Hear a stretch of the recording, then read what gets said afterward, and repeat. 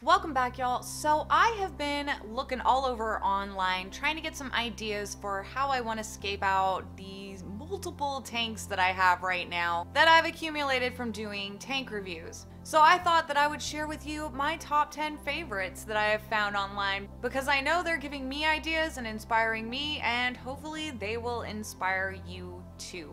So let's get into it. So this first one is pretty simple. It looks like it would be really easy to scape the tank this way. They just have some natural looking stones with some river rocks added, a few little decorations, and some really simple aquatic plants like hornwort and maybe some anubias.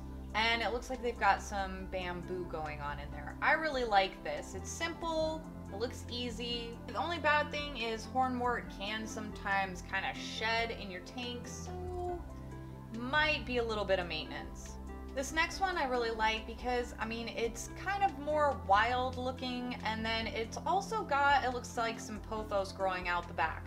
So unfortunately, that tends to be very toxic to cats and dogs, so I can't do the pothos outside of a terrarium. But I really like the simplistic and kind of wild, overgrown look in the tank. It also looks like they have some pretty low-level lighting plants in there and maybe some moss. It's hard to tell. I know I see a lot of Java fern in there, which is super easy to grow, and it looks like maybe some Java moss. Here we've got another pretty peaceful, tranquil-looking tank. I love river rocks. I love the river rock look in a fish tank. I don't know what it is, but I really like it. So this is another one that looks like it was pretty simple to set up. It looks like they've got some moss in there and just a couple of plants. Looks pretty easy to set up. I like it. It looks simple and easy to maybe replicate. Now I really like the bright green plants that they have in this tank, and I absolutely love that piece of driftwood.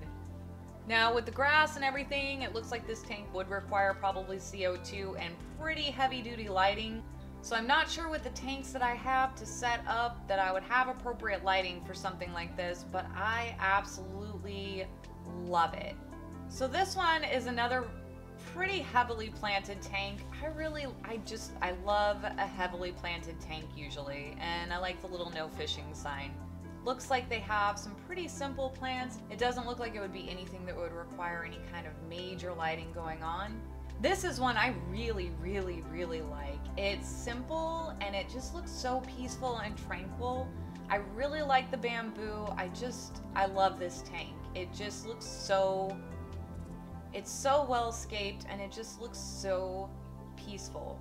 I would want to live in this tank if I were a Betta. Now here we've got a Betta sorority tank, and oh my gosh, so much growth, so heavily planted. I love it. It looks so wild. It looks so natural. It looks like you just took a little piece out of a creek or a river. I just love it. There's something to be said about having a tank that looks so natural, that looks like it really is just a piece of nature. And here we've got another one where I just absolutely loved the driftwood in this. I absolutely love the pieces of driftwood in here. I love the way that they set it up, and of course it has river rocks in it. And then to add to that, it just looks all nice and overgrown. It's another one that just looks like you took a tiny little cutout of nature and put it in your home. Now this is another one that looks like it would require quite heavy duty lighting, but I really like how they scaped out this tank. It looks like they've got a lot going on in here. And it looks like it was probably a lot of work to scape it out just this way, but it kind of looks like they have a little cliff going on, and then they've got a bunch of what looks like Marimo moss balls kind of creating almost some sort of like pathway. I really like it. Only problem is I don't think that I have heavy enough duty lighting for this specific type of design. And then last but not least, I could not leave this one out. I absolutely love this tank. When I first saw it, I think this might be one of my favorite tanks of all time. Even though there's not really any live plants, it does look very natural, and I love the way that they did the driftwood in this. It reminds me of fall and Halloween, and that is my absolute favorite time of year, and I just love it. It looks like there's little dead leaves from trees going on in the tank, and I love it, and I think I'm gonna actually have to do one of my tanks in this type of style. Now the only thing is trying to find driftwood that I can use to really replicate this. So it looks like I'm gonna be spending a lot of time at the creek by my house because I'm gonna need all the driftwood. All the driftwood. I hope you guys were able to find some of these tanks as inspirational as I have. I'm really excited. I've got a whole bunch of tanks that I want to set up. I've also got a whole bunch more tanks that I need to go out and purchase and review that y'all have requested. Don't worry, I will be getting to it.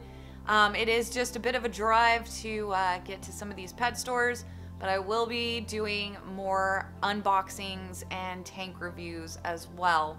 So anyway, guys, that's all I really have for y'all today. As always, thank you so much for watching. I love you guys, and I will see you in my next video. Bye!